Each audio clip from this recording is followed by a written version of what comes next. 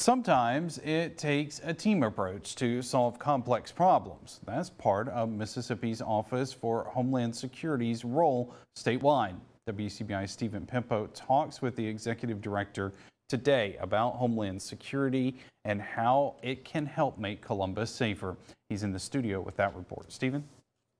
Joey, just one day after the town hall meeting hosted by the Columbus Crime Prevention Task Force, plans are moving forward with a summary of the big picture.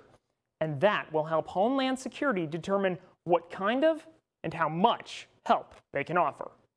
That is where Laura Hunter, executive director for Mississippi's Office for Homeland Security, says things stand in terms of their commitment to helping stop violent crime in Columbus.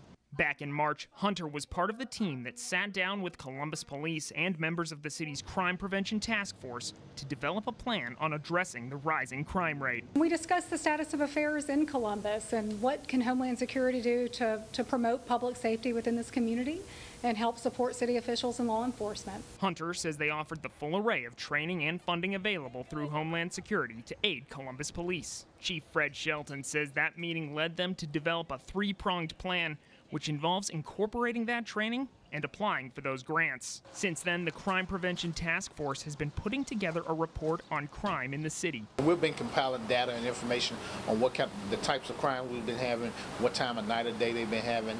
Once the task force has compiled their report, Chief Shelton says they'll meet with Homeland Security again to discuss their specific needs. Hunter says that is exactly the kind of information they rely on local leaders to provide. City leaders know the posture of the city better than anyone. You know, we're centrally located in Jackson.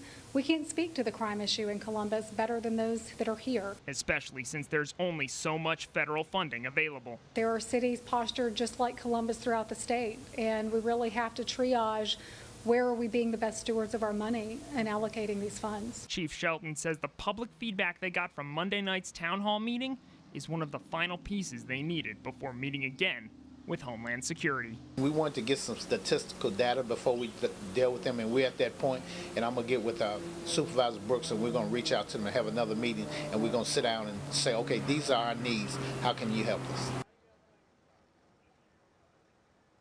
Chief Shelton said that last week they've also talked with ATF about focused federal enforcement assistance. He said they don't have a specific time yet set up for their meeting with Homeland Security.